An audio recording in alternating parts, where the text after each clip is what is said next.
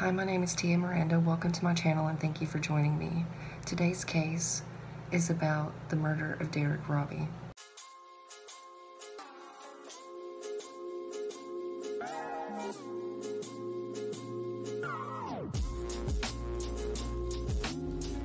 This case starts out with another 13-year-old little boy from Steuben County, New York, named Eric Smith, born January 22, 1980. He was said to not have many friends and was often bullied because his ears stuck out, he wore thick glasses, had red hair, and freckles. On August 22, 1993, Eric rode his bike to a day camp where he was asked to leave due to bad behavior. On Eric's way back home, he noticed 4-year-old Derrick Robie walking to the same camp.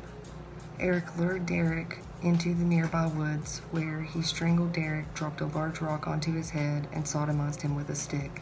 Eric then took Kool-Aid he found in Derrick's lunchbox and poured it into Derrick's open wounds.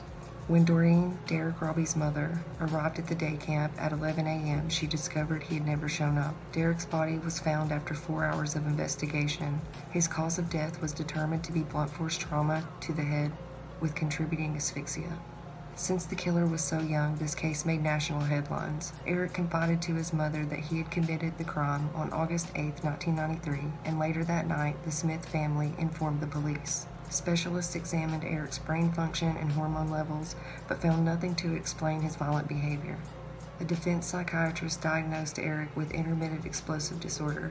However, the prosecution's expert stated that it was rare for a 13-year-old to have this particular disorder.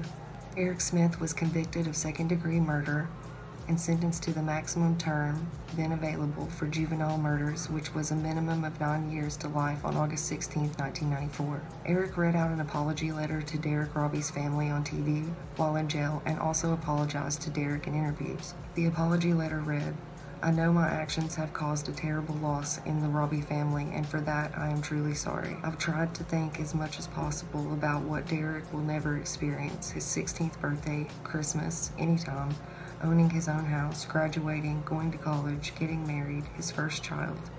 If I could go back in time, I would switch places with Derrick and endure all the pain I've caused him. If it meant that he would go on living, I'd switch places, but I can't." Eric stated at the end of his apology that he couldn't bear the thought of walls, razor wire, and steel metal bars for the rest of his life. Eric was transferred several times to different maximum and medium security prisons after serving 3 years in a juvenile facility. Eric Smith was denied parole 10 times from 2002 to 2020. After a delayed release on November 17, 2021, he was, after 27 years of incarceration, released on February 1, 2022. Let me know in the comments what you think about this case, and thank you so much for listening to my video. Please revisit my channel for more true crime content.